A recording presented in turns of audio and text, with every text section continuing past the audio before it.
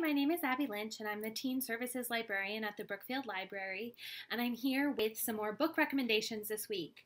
The theme this week is books for fans of musical theater. So I tried to pair a book with a popular musical that I think people would be interested in. So there's a couple of varieties of that, and then also there's just some general theater-inspired suggestions. So the first book I want to talk about is called Be More Chill by Ned Vizzini.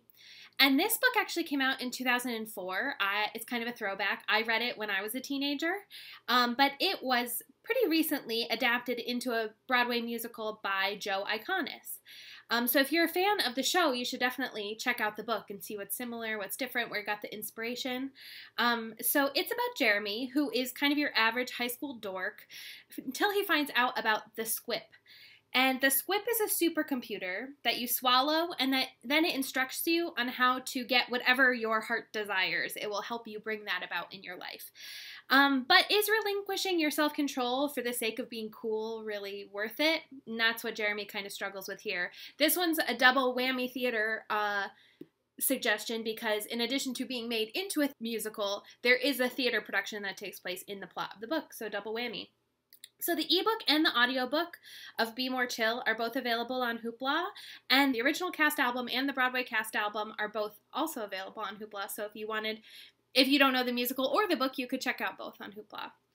The next book recommendation is for fans of the musical Sygh by Lucy Moss and Toby Marlowe, and the musical Sygh was set to open on Broadway March 12th, so right when the Broadway shutdown happened. So they ran their previews, but they didn't get a chance to open the show yet.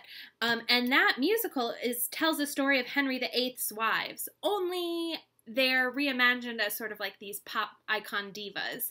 So it's a very fun score, and my recommendation for fans of the musical Sygh is The Dead Queen's Club by Hannah Capin. And so this actually takes the same historical figures, Henry VIII and his wives, and it sets it in high school. So instead of his wives, it's his ex-girlfriends. And Henry has it all. He's the jock, the genius, and the brooding bad boy all in one, which sort of explains why he's on his sixth girlfriend in 2 years. But what it doesn't explain is why two of those girls are dead. So it's history meets high school meets mystery. So it's kind of got a little something for everybody. And this has the ebook and audiobook on Hoopla.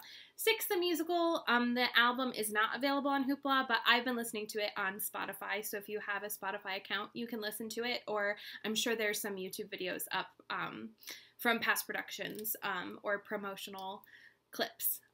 So that's The Dead Queen's Club for fans of Sygh the musical.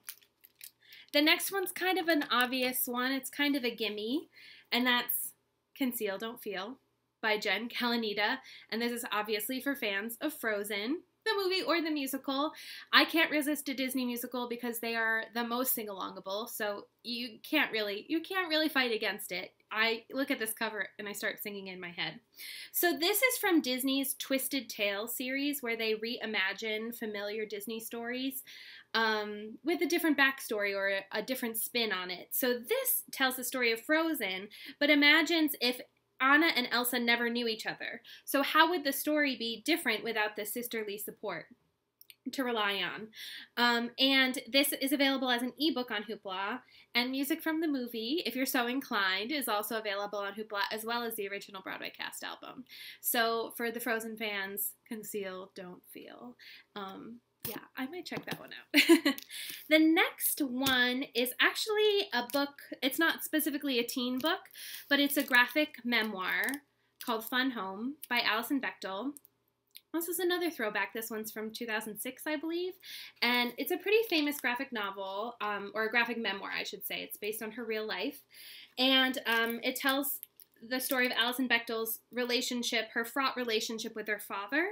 So she grew up in a funeral home, or fun home, and it tells kind of the story of their relationship. He was very distant, and then in college, Alison comes out as a lesbian, and she discovers that her father was also gay, as well as some other family secrets that come up in this mix. So it's definitely a mix of, you know, tragedy and comedy, and it's called a family tragic comic. is the subtitle. So, you know, that's what you'll get there. And it was adapted into a Tony Award-winning musical that was on Broadway in 2015. So you might know some of the songs from that. Ring of Keys, I think, is the big showstopper that is sung by the little girl version of Alison in the musical.